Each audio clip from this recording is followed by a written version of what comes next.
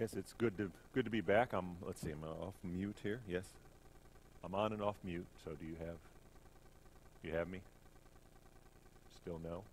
Almost no. Almost yes?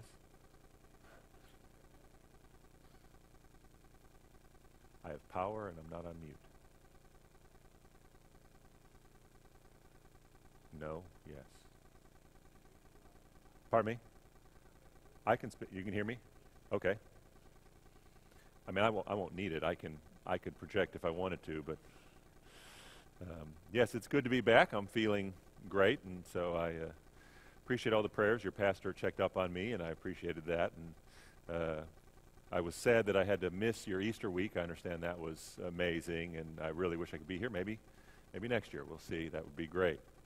Let me ask you a question this morning, and this is one of those where you can show of hands. How many of you have ever heard someone say, "You reap what you sow"? Have you ever heard? Yeah, that's pretty popular. How many of you have ever heard that when people explain this, that they explain that basically what it means is what goes around comes around? Have you ever heard that? Yeah, that's pretty popular. For example, if you're mean to people, don't be surprised if people are mean to you because, hey, you reap what you sow, right? You've heard that before. Or maybe you've heard people explain it as that it's something like karma. If you do good things in your life, then good things will happen to you. Or if you're a bad person and you do bad things, then you should expect trouble or pain or bad things to happen to you, because it's karma. You get what you deserve. You reap what you sow. Now, you don't have to raise your hands, but would I surprise you if I told you that you reap what you sow has absolutely nothing to do with those ideas? So why do so many Christians and other people think this way? I mean, I've heard lots of people out in the world and lots of Christians, and we've all heard that phrase.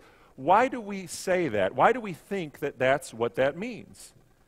Well, what has happened is over the years, people have been given Bibles and told that they need to, you need to start reading your Bible. But many times they're not taught how to read the Bible. You see, the Bible can't be read like it's a theological textbook or an encyclopedia of Christian topics where you just go to a topic, you read the entry, and that's what you get.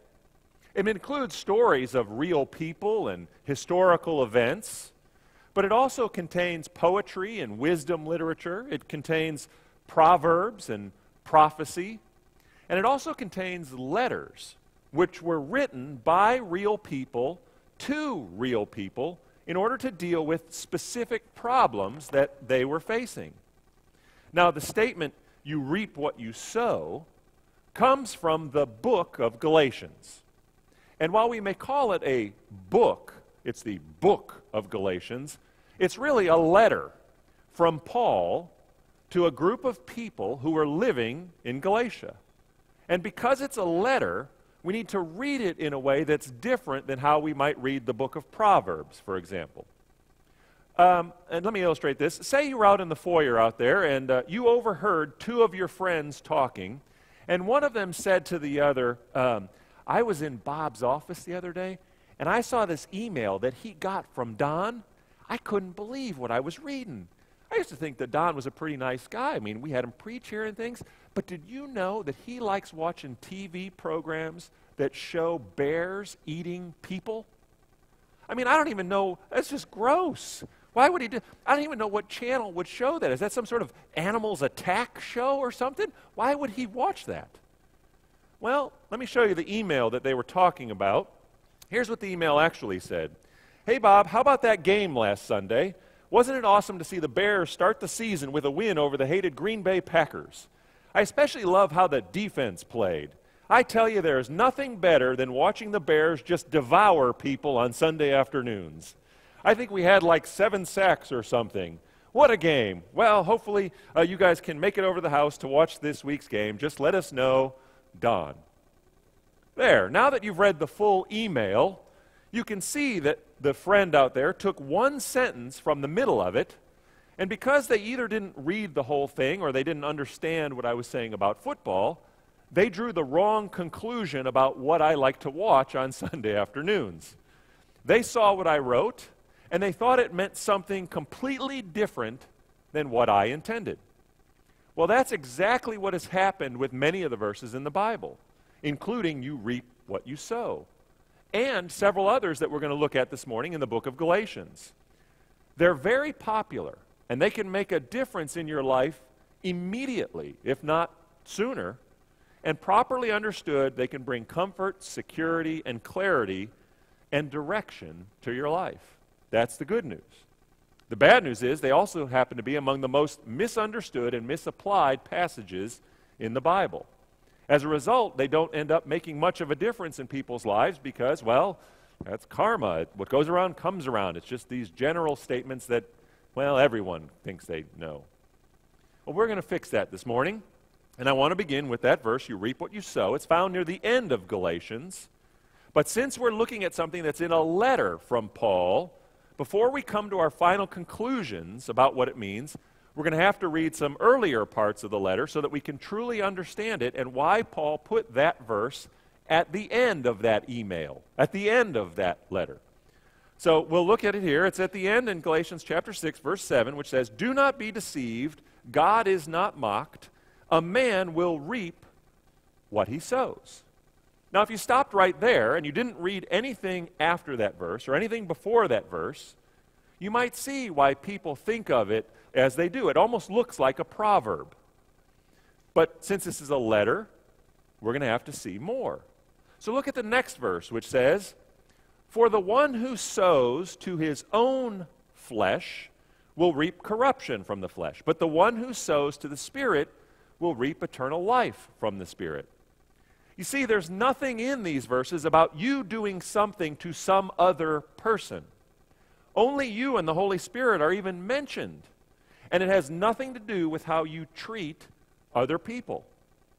Right away, we can see that you reap what you sow has nothing to do with karma or what goes around comes around.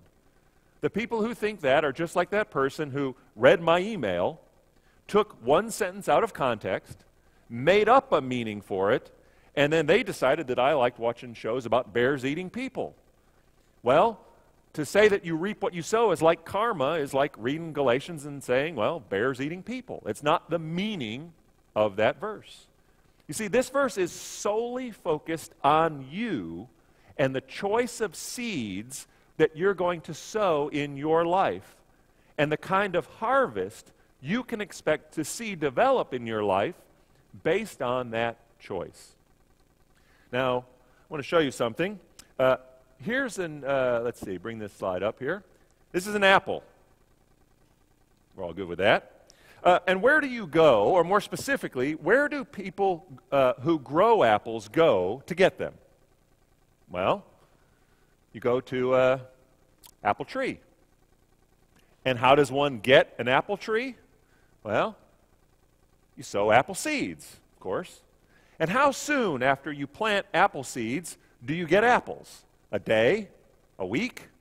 No, it takes some time. Actually, it takes about 6 years, I looked it up, from the time that you plant apple seeds until you have trees that are at least producing edible apples.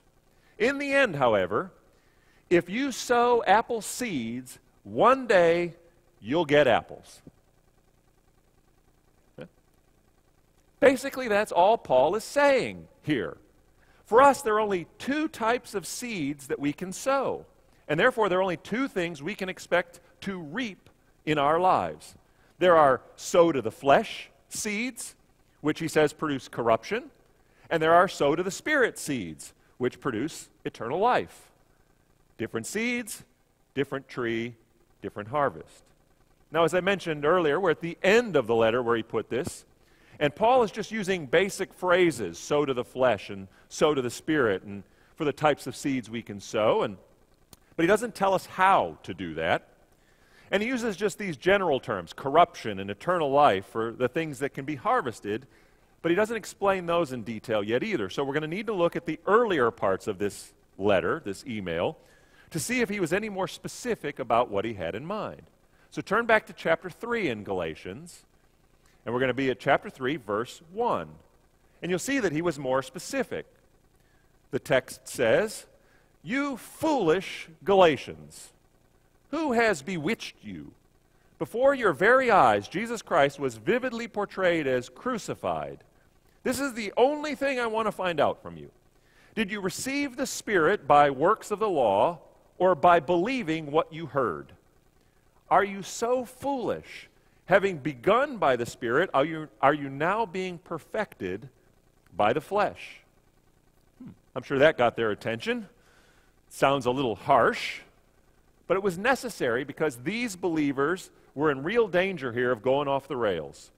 Somehow, even though Paul had explained to them in vivid detail the events surrounding the crucifixion and resurrection of Jesus, and exactly what that meant for them, some person or some people in this group had started to convince these Galatians that Paul wasn't giving them the whole story, and that they needed to listen to them in order to learn how they should live their lives after they were saved. And at this point, we get our first bit of information about those sow to the flesh seeds that Paul said would produce a dangerous harvest. Look again at verses 2 through 3.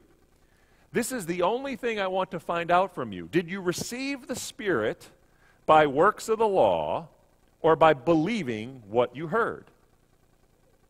Okay. Their answer to Paul's first question would have been, well, by believing what we heard. You see, that's how they were saved. It wasn't based on good works or keeping the Old Testament law. They knew that. It was by grace, through faith. So Paul continues with a second question.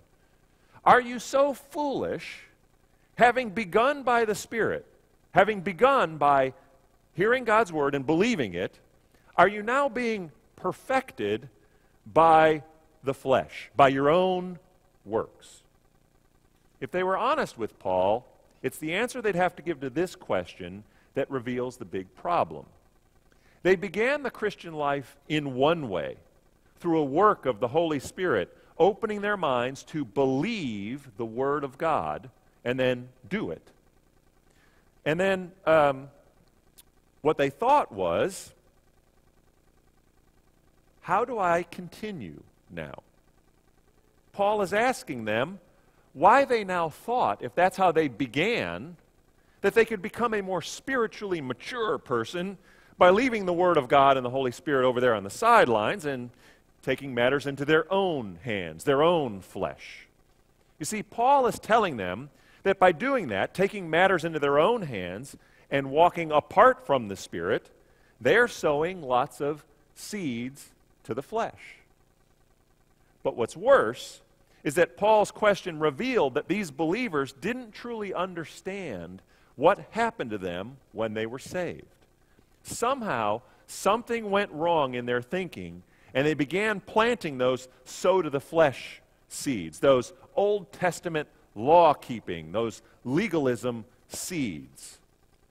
Unfortunately, this happens to many Christians for the same reason.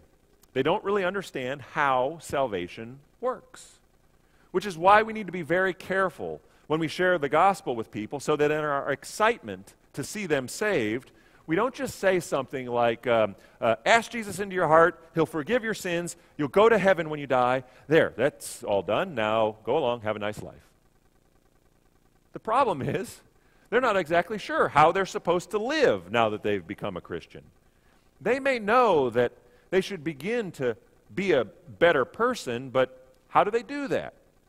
And after one particularly bad day when they cursed at someone in traffic, or they yelled at their spouse, or snapped at their kids, or whatever it was, they suddenly don't feel very saved.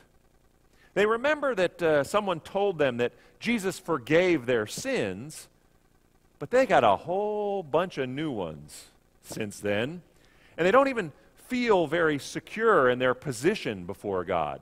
Salvation starts to feel like this roller coaster. I'm saved, I've done a bunch of good things, I did some bad, I don't feel very saved. But now I've done some good things, I'm probably saved, well, I did some bad, I don't feel very saved. And this is how they go through life, not feeling very secure. This is what the Galatians were dealing with. It was great that they had received the Holy Spirit and had their sins forgiven, but in their mind, they needed to come up with a plan for maintaining that right standing before God, for becoming more righteous and Christ-like, one that would help them feel more saved. And so they came up with a plan. It wasn't a good plan, which is why Paul called them foolish Galatians. But it was a plan. And the group who came up with this plan and began sharing it with the others were the Jewish Christians in this church who had grown up their whole lives following the law of Moses, the Ten Commandments, Deuteronomy, all of that. And before Jesus came, they did that because they believed that's how they increased their level of righteousness and stayed in God's good graces. So they thought the best way to become more spiritually mature, more righteous now, was to begin keeping the law again, to start measuring my good works and see, following all those rules, to see how I measure up so that God's still happy with me. Well, here's the problem with their plan. It doesn't work. It never worked, and it can't work. And if that's not bad enough, all it amounts to is sowing to the flesh. In fact, all they did was simply come up with the first variety of sow to the flesh seeds. These were the work to prove upon my salvation seeds. Now let me show you why their plan wasn't a good one, why it was a foolish plan. And let me show you how salvation works, so at the same time you never, ever have to have any of those, am I really saved thoughts. And you'll never start sowing any of these work to improve upon my salvation or stay in God's good graces seeds.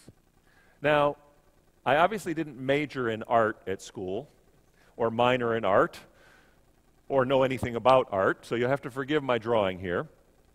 But this first slide, this illustrates that the requirement in order to spend eternity with God is that you must be in right standing with God. You have to have 100% righteousness. Now, I want you to imagine something like a metal detector over here. And what this is a level of righteousness detector. It's the law, it's God's word there.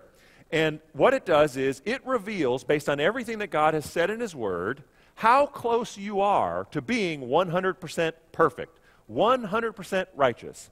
So you walk through the level of righteousness detector and you get a report. And say you're a really good person and you get a 70%, okay? Well, you see, here's the problem. Even one sin would produce a report less than 100%. And since 100% is what's required to get in, no one's getting in.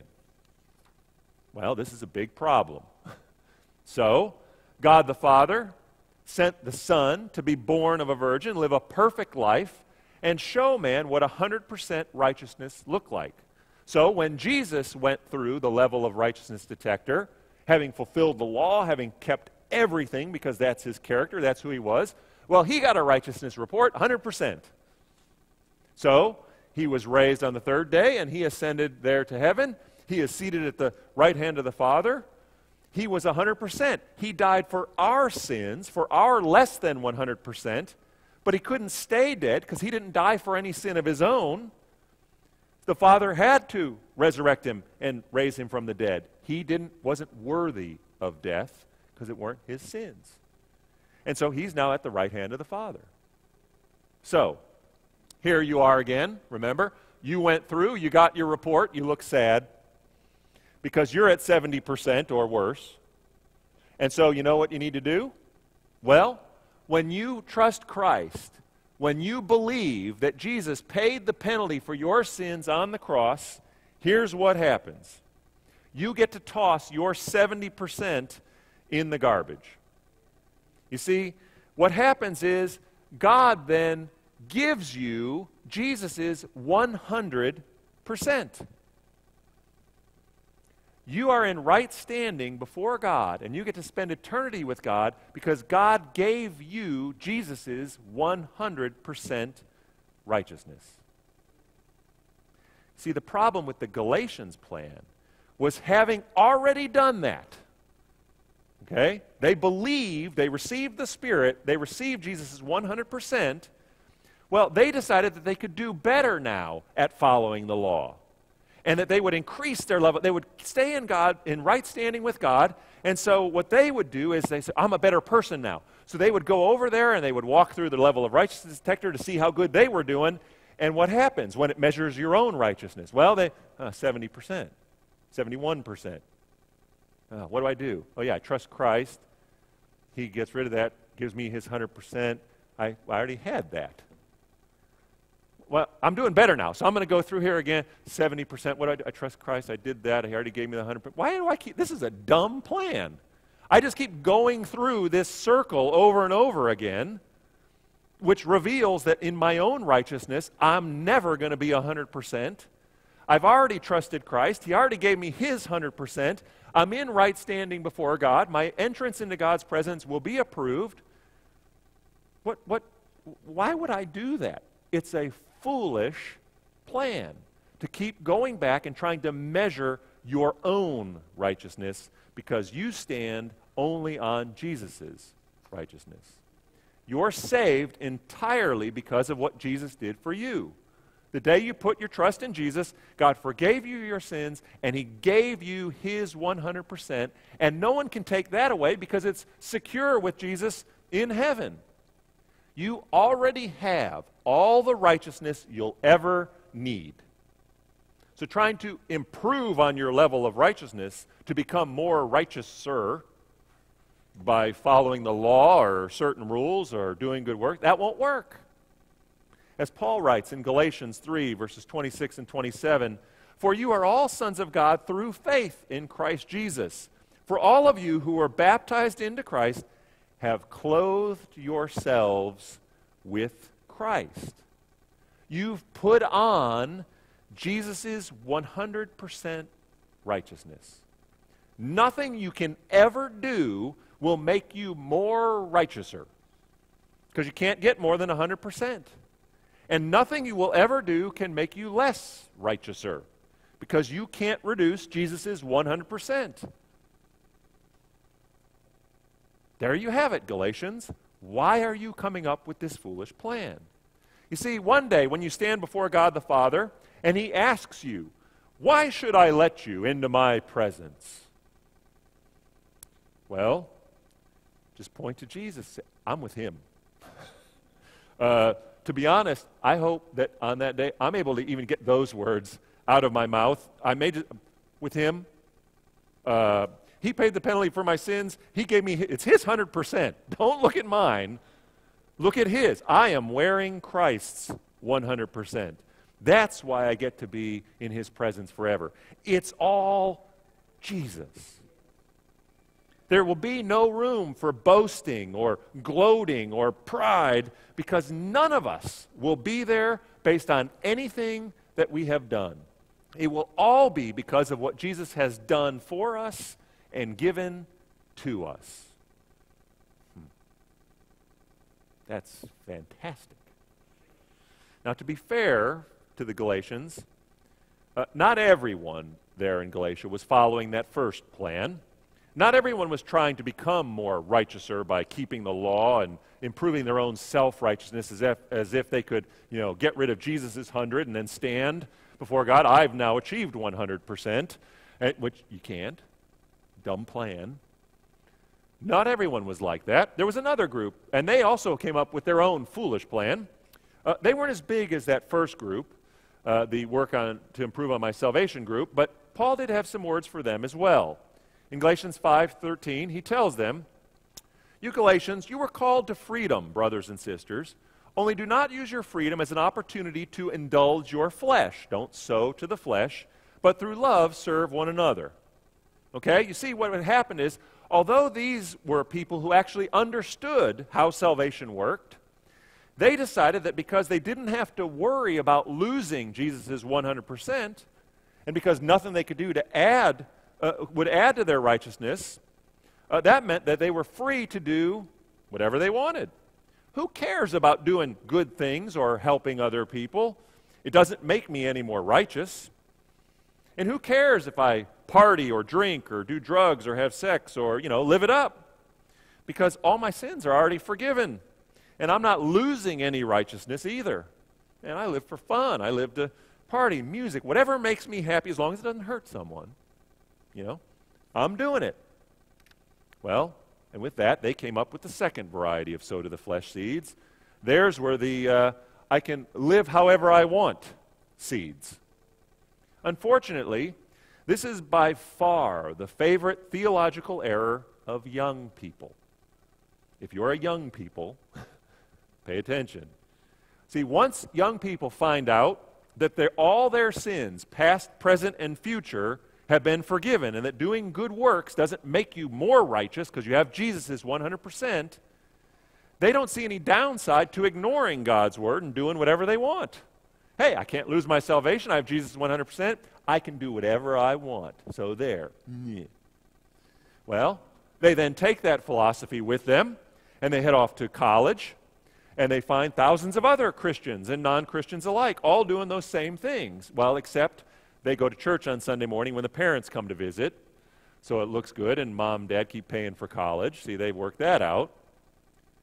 But young people, I want you to listen, because if you're thinking that after you saved, that you can just live however you want because it doesn't matter, you're making a major mistake. Remember, the text said, you will reap what you sow. And if you live that way, if you're just living to satisfy your own desires because you don't think there'll be any consequences, because you can't lose your salvation, well, keep in mind that Paul said one day you'll reap corruption. Wow, that's a fun word when you're a young person. Dude, I don't even know what corruption means. So I think I'm still good. I'm not that worried if I reap corruption. Well, hold on. Paul's going to be a lot more specific about what that means. You see, now that Paul has pointed out the wrong thinking of both of these groups, he now turns his attention to providing the clarity, the explanation, the details, and direction they're going to need to follow, and all believers need, really, to live the right way. Look at chapter 5, verse 16. Here's what he wants you to do. But I say, walk by the Spirit, and you will not carry out the desire of the flesh. And down in verse 25, if we live by the Spirit, we're saved, let us also walk by the Spirit. Okay, stay with me here. If walking apart from the Spirit is the same as sowing seeds to the flesh, then walking by the Spirit must be sowing seeds to the Spirit. And because there is great benefit in sowing those seeds, we want to make sure that that's what we're doing. The question is, how? How do you walk by the Spirit? Now, I'm not going to do it, but if I had you come up here and explain in the most specific, concrete terms possible what it means to walk by the Spirit, what would you say? Just think about that. Most Christians recognize that it's important to walk by the Spirit because the Bible says they should walk by the Spirit. But when you ask them how specifically they are to walk by the Spirit, how they do it, well, it tends to get a little fuzzy at that point. You get a lot of answers like, well, I just try to tune in to what I feel the Spirit is telling me to do. I just try to make sure that there's this moment-by-moment guidance as if the Spirit is just sort of moving me around in some way, and I'm just dependent on Him to keep bumper carring me around. Or I just keep myself open to whatever the Spirit tells me to do. We just have this direct, He just tells me what to do, and I do it. Now, I don't mean to make light of their answers because they're kind of fuzzy, and a lot of it's our fault. We don't explain in concrete terms what it means, but what they're basically saying is that walking by the Spirit isn't much different than walking by, let's see here, I brought a prop, by walking by the magic 8 ball. Did any of you ever have one of these when you were a kid? You remember the magic 8 ball? The magic 8 ball is one of these things where you ask it yes or no questions, you shake it up, and then it gives you an answer. So let's see. Should I preach for another 2 hours? As I see it, yes. That's good. Okay. Will everyone stick around for another 2 hours? Outlook not so good. But should they stick around for all 2 hours? Signs point to yes. Okay, well, there you have it. The magic 8 ball has spoken. We've got lots of time left. So we'll move on from Galatians right into Ephesians. We'll walk through that. Now, I'm being ridiculous, of course. But the point is, as long as we're the ones asking the questions, we can pretty much control the answers and the outcome of what we want to do. And for many people who aren't sure what it means to walk by the Spirit, life is very much like walking or living by the magic 8 ball, and that leads to problems. They want to please God, but they haven't read much of the Bible, and so when situations come up and they don't know what to do, they think, well, I'll just walk by the Spirit and He'll tell me what to do. And the problem is they're the ones asking the question. Let's see, I'm driving down the road, that person's driving. Should I stop and help them? I think the Spirit's saying no, because I've got to get over to Bob's house over here. You know, oh, that missionary's in need. Do I need to support them? Outlook not so good. That's true. I need my own money. I'm not going to, you know. We ask the questions. We come up with our own answers, and then we say that, well, I'm walking by the Spirit here. The Spirit told me to do that. And we need to be very careful that when we're asking the questions, we're not generating our own answers and then blaming it on God. How do we handle this situation? What are the checks here to know that? Because you see, excuse me,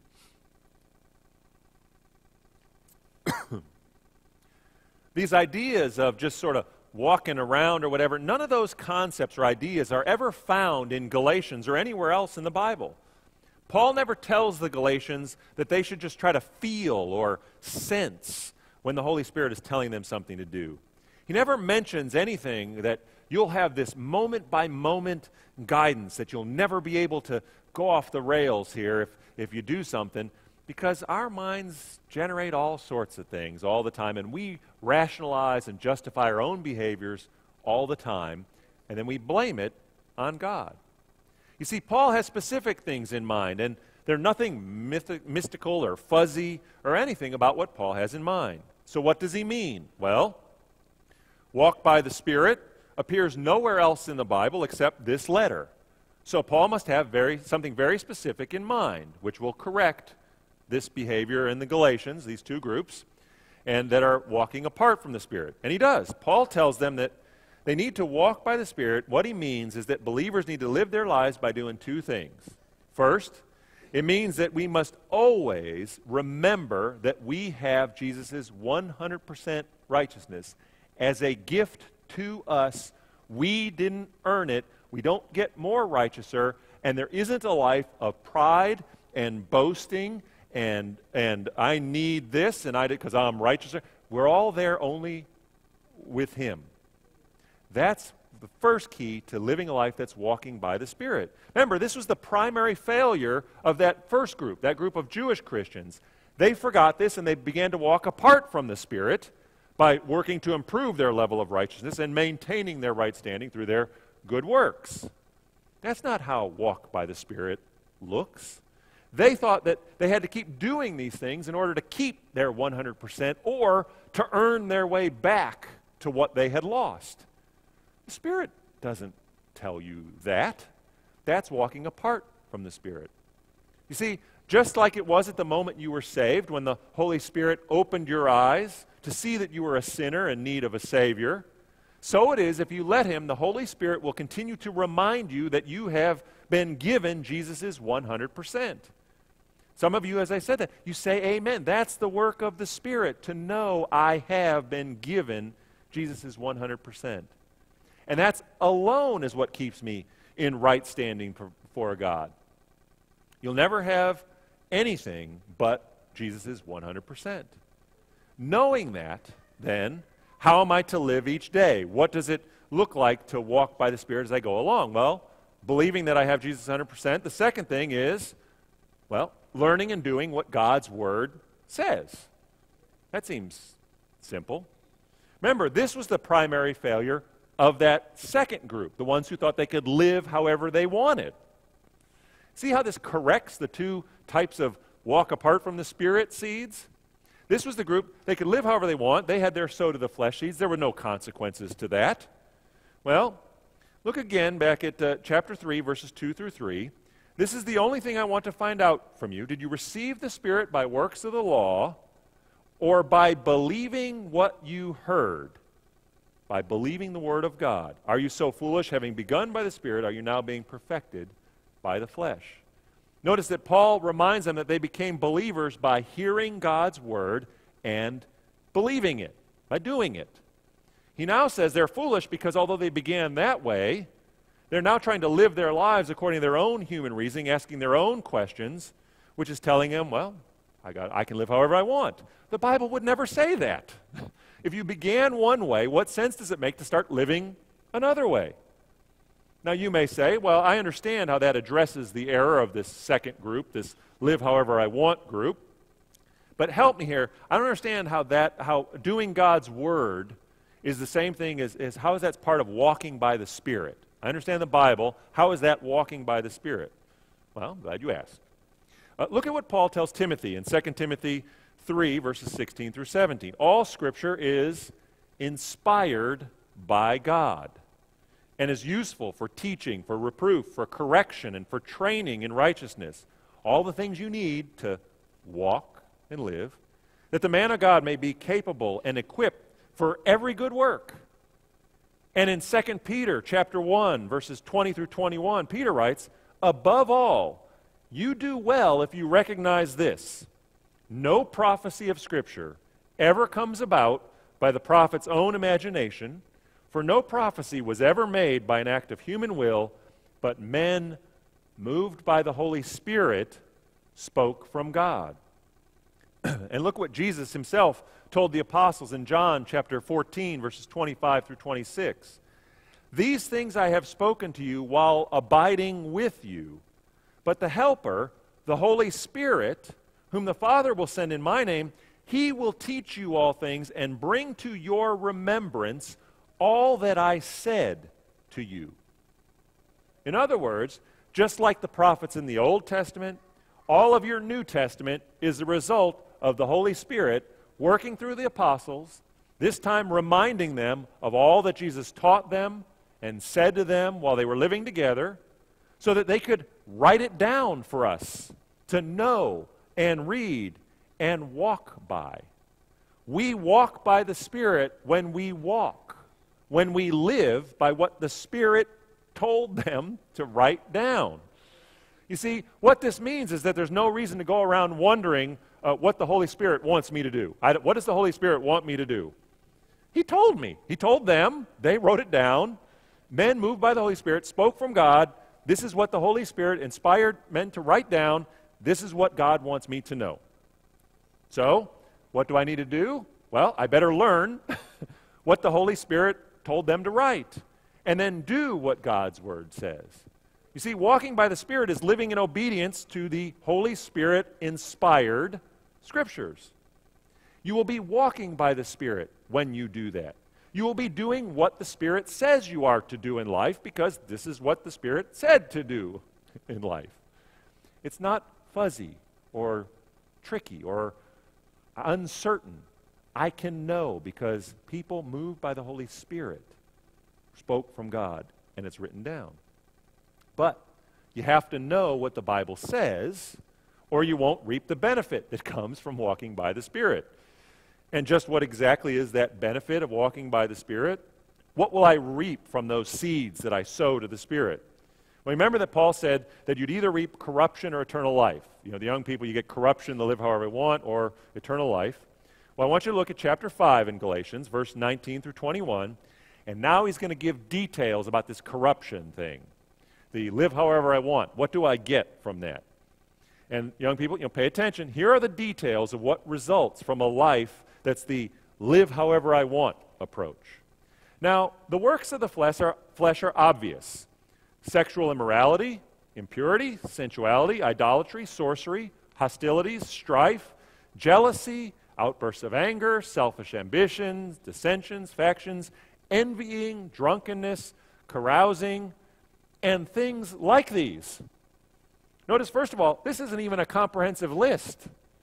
Paul ends with, and things like these. In other words, this list is just to give you an idea of the kind of things that qualify as corruption. If you look carefully at this list, you'll see the things that the two groups we've been talking about are sure to reap. The ones who are trying to improve their level of righteousness are bound to begin reaping jealousy and envy. As soon as someone who in this church is less righteouser than them starts getting credit for something that they deserve because I was good, I deserve the righteousness credit on my account because I need that so I can get back to my... You're already at 100%. You're walking apart from it. You've missed it. That's why you don't do that. For the Live However I Want group, it's not too much of a stretch to see that all of them become involved in sexual immorality and impurity. This is most certainly the group among whom you would find people struggling with drunkenness and outbursts of anger. This is the type of things that become part of your life when you're not walking by the Spirit. And if you think you're safe because you don't see your particular character flaw in this list, remember, and things like these. In other words, Paul is saying that whatever traits from this list you see in other people that you know are bad, or whatever traits from this list are the things, and things like these that are a part of your character that you're embarrassed are there, well, they didn't get there because you were learning God's Word and doing it. Walking by the Spirit. They didn't get there because you were doing that. Sowing seeds to the Spirit. They didn't get there because you were doing that. What you see in yourself is the harvest that you eventually got from walking apart from the Spirit and sowing to the flesh. A harvest of sinful behavior and corrupt character. But it doesn't need to be that way. We can turn it around and begin to change what we're like and what other people see when they look at us. And it won't happen overnight. You don't get apples from apple seeds the next day. But eventually, you will reap what you sow. Look at verses 22 and 23 of chapter 5, which are even more popular than you reap what you sow. Here Paul gives us details about this eternal life. And it's important to remember, eternal life isn't just something you get when you die. When you receive the Spirit of God, your eternal life began now. You're now have God's life that you will have with you for eternity. And so from that moment that you were saved, Paul writes, the fruit of the Spirit is love, joy, peace, patience, kindness, goodness, faithfulness, gentleness, self-control. Against such things there is no law. Like before, Paul is describing in these verses character traits that will develop in a person based on the type of seeds they'll sow. In this case, walking by the Spirit produces the fruit of the Spirit. It produces a Christ-like character. Do you ever wonder, why did Paul call this list of traits the fruit of the Spirit? I mean, it's a cute phrase. It's on about a bazillion things at a Christian bookstore. You can find every bookmark and plaque or sign. Fruit of the Spirit. Here they all are. We know a lot of them in there. Was Paul just trying to be cute? Well, since this is a letter and it all flows together, can you see now why Paul might use this phrase? Remember our apple. It's a fruit. If you sow apple seeds, you get fruit. You get apples. If you sow to the Spirit, you'll get fruit of the Spirit. See, Paul is working here in the sowing and reaping and the type of thing you'll get. It's important that you remember, you don't plant fruit to get fruit. You don't have anything to do with producing the fruit. I mean, you can, people will tell you need to work on your patience, or you need to just start having more joy. Just be more joyous. The problem is you're trying to create fruit by your own work. All you can do is sow the seeds and then water them. Walk by the Spirit by doing what God's Word says. And guess what? One day they're going to grow into a tree and produce fruit in your life. If you walk by the Spirit, if you sow to the Spirit, one day you will reap the fruit of the Spirit. And that's what the type of person you'll be. Paul is saying, whatever traits from this list you see in other people that are good, whatever traits from this list you want to become a part of your character that you know will make your Heavenly Father just so happy and demonstrate how thankful you are that you were given Jesus' 100%, they're only going to get there by learning and doing what God's Word, inspired by the Holy Spirit, says. Period. You reap what you sow. So, why does all that matter? Well, we began in Galatians 6:7, which said, do not be deceived. God is not mocked. Another way this verse is translated is, do not be misled. God will not be made a fool of or outwitted. If there was ever a reason to abandon one of these plans that they came up with and pay attention to what you've heard from God's Word, this would be it. God has your best interests in mind, and all He's trying to do is keep the corruption that's in this world from becoming a part of your life and your character. Why would you want to try to come up with your own plan and outwit God? Are you dying to get a letter from Him, you foolish Azelians, Briarians? No. But not only will God not be mocked, but you'll reap what you sow. Here's the thing. Although most people, and this is another example, most people use this verse as some sort of warning. Hey, what goes around comes around. That, nothing to do with it. It's not a warning, really. It's a promise. It just depends on how you want to live. You see, think of it that way. See, if I sow to the Spirit, if I walk according to God's Word, I'm going to reap the fruit of the Spirit. I'm going to reap what I sow. That's a promise. It's only a warning if I say, I'm going to live however I want. Well, be aware, you're going to reap corruption. You're going to reap a terrible character that is displeasing to God. That's the warning.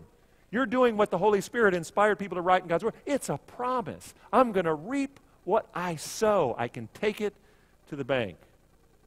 Hopefully that should make you very excited about the plan that God has for helping you develop a more Christ-like character.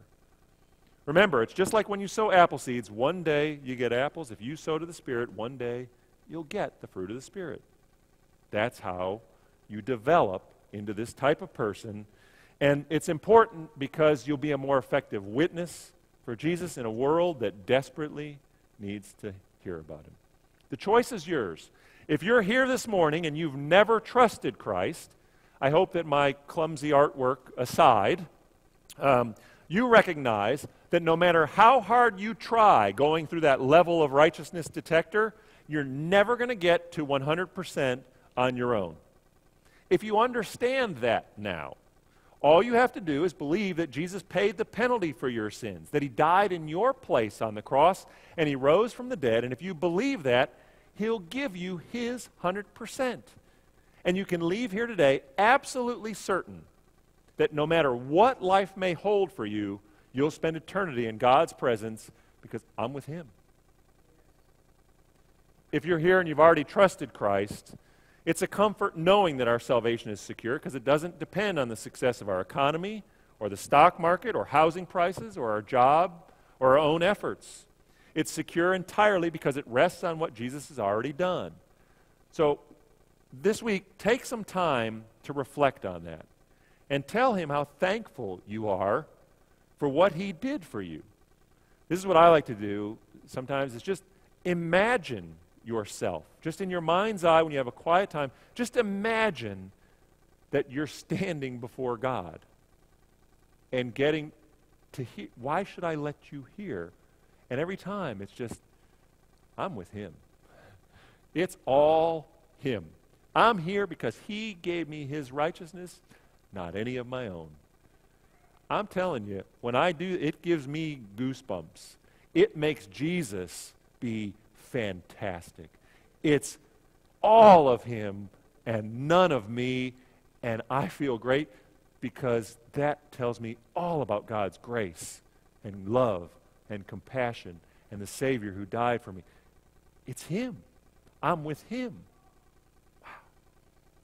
And then, because you have that, start diligently learning what God's Word says and do it. Walk by the Spirit each day. Walk by what the Spirit has already told us to do. If you don't know how to study it, as quickly as possible, find someone who's doing it and get with them and start getting into God's Word.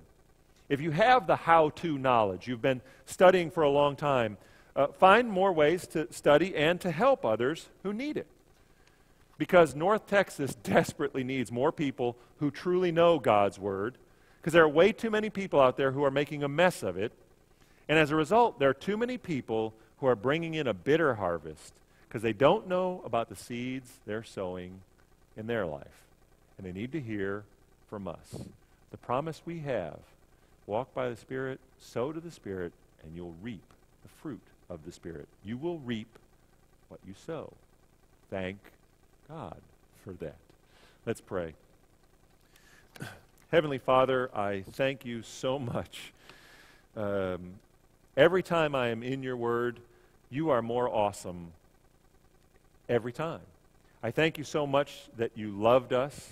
Thank you so much that you sent the Son, Jesus, that you would go to the cross for us, that you would show us what righteousness looked like, and that you would give us yours. You didn't have to. You did because you loved us. And Father, I pray this week that you will allow your Spirit to work in us as we read and study and immerse ourselves in the things that he has caused men to write down that we have in our Bible. What a gift it is to be able to have the words inspired by the Spirit so that we can do them and develop in our lives to be the type of people that can share with others the great promise that they'll get what you're willing to give them, Father. It's a gift.